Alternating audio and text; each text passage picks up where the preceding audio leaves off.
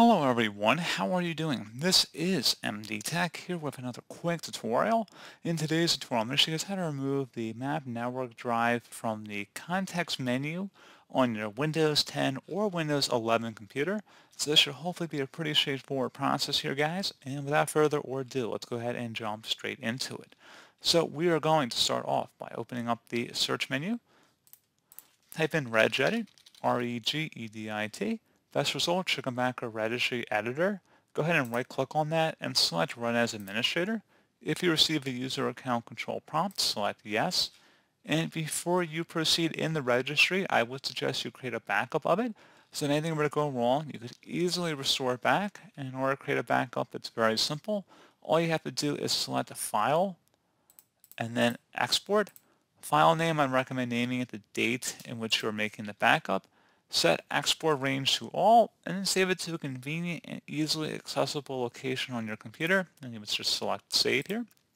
And if you ever want to import it back in, all you have to do is select file and then import, and then navigate to the file location. So pretty straightforward process, guys, and now we're ready to begin. So we're going to start off by double clicking on the HKey current user folder.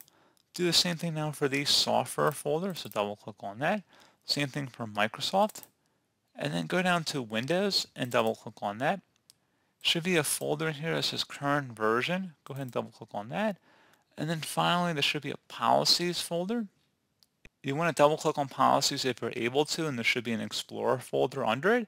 If you do not see an Explorer folder, we have to go ahead and create that key. So right click on policies, select new, and then select key.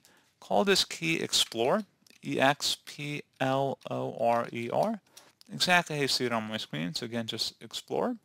And now on the right panel, you want to right click in a blank area, select new, and select DWORD 32-bit value. You want to name this value No Net Connect Disconnect.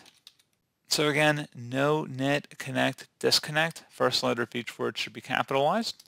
Go ahead and hit enter on the keyboard to save that, and then double click on it.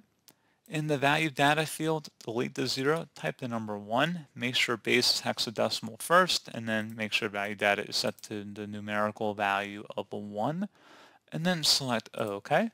And then once you're done with that, you can go ahead and close out of the registry editor, and you will need to restart your computer for the changes to take effect, so go ahead and just close out of anything you're working on and restart your computer.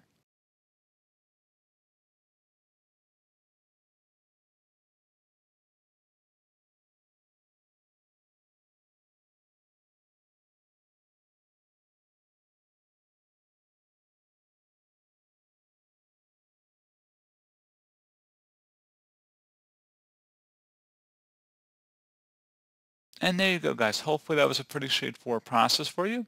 And as always, thank you for watching. Do hope I was able to help you out, and I do look forward to catching you all in the next tutorial. Goodbye.